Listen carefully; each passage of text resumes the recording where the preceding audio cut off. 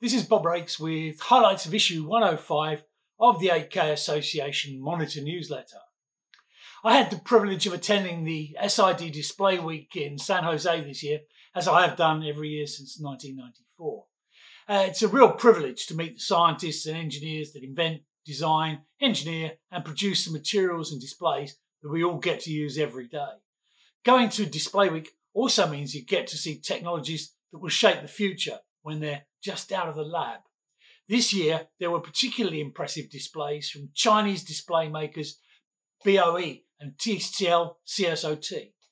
BOE showed a couple of 16K displays, one at 110 inch and one at 32 inch, that were showing 3D. CSOT, also known as China Star, showed an 8K 16-inch notebook panel that I couldn't see the dot on, no matter how close I got. CSOT also had impressive 8K displays that achieved the energy consumption of the 4K panels from other makers. That'll help quite a few TV set makers. Anyway, we've highlighted what we saw at the event in an article on the website. One of the papers presented at this year's Display Week Symposium was particularly interesting to us.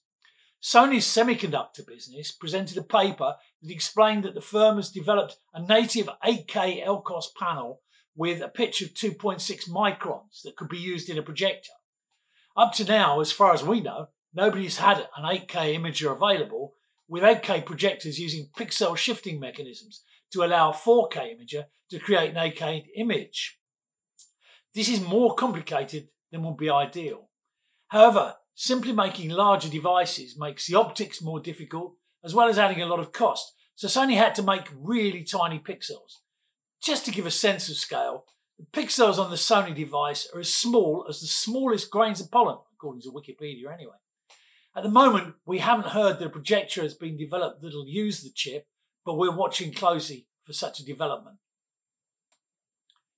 One group of people that really loves the latest 8K and above display panels are the makers of 3D displays.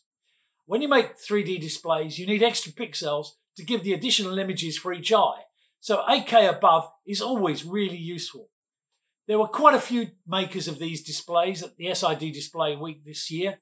Apple's Vision Pro is re-triggering interest in 3D, as we've seen, for example, with the work on 3D cameras being done by Canon.